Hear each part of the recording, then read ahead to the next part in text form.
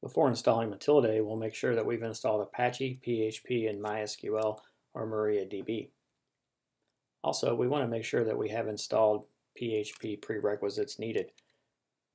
Mutillidae calls upon some libraries that don't come with the default version of PHP, but they're included in the PHP project. To make sure we have these libraries installed, we'll do an apt-get update.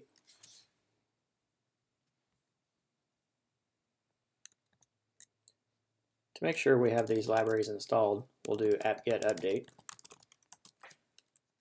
This will allow our operating system to make sure it has a list of the latest software available. And then we'll use apt-get install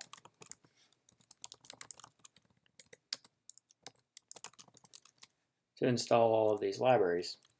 The libraries we need are curl,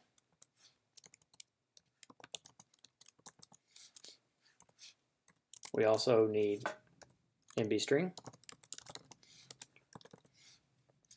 and we also need the XML library. Notice that the general syntax is PHP, the version that you have installed of PHP, dash, and then the name of the library. In our case, we have PHP 7.2 installed, so we've installed the 7.2 version of all these libraries. Apt indicates that we already have all of the libraries installed. If we hadn't, it would have installed them, and then return back to the prompt. If you're not sure which version of PHP you have installed, you can use PHP version, and you'll see the version displayed here. Another prerequisite that we've already done is to make sure that the root password to the database is Mutillidae. Now we're ready to install Mutillidae. We're going to change into the var www.html directory where Apache keeps its files. We're going to put the Mutillidae project in a folder in this directory.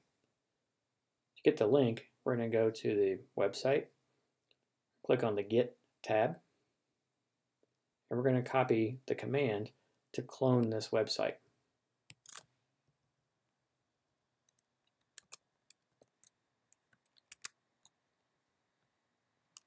We're going to do sudo and then paste this command. The last parameter is the folder that's going to be created. We want this folder to be called Mutillidae. So now our command is ready to run, and the Git program will clone or copy the contents of the project's repository into the folder named Mutillidae. If the folder Mutillidae doesn't exist, it'll create it. When we're done, we can list the contents of the directory and see the folder. We can also list the contents of the folder itself and see the files. We're ready to browse to the Mutillidae website. We're going to go localhost / and the name of the folder. Hit enter, and the website comes up. We want to make sure the database is built. So the first thing we're going to do is click on Reset Database. This will cause the database tables to be created. And when this is done, we can click OK. If you think an error has occurred, hit cancel and just scroll down through the verbose output. Doesn't appear to be any problems, and we'll continue back to the home page. And we've installed Mutillidae.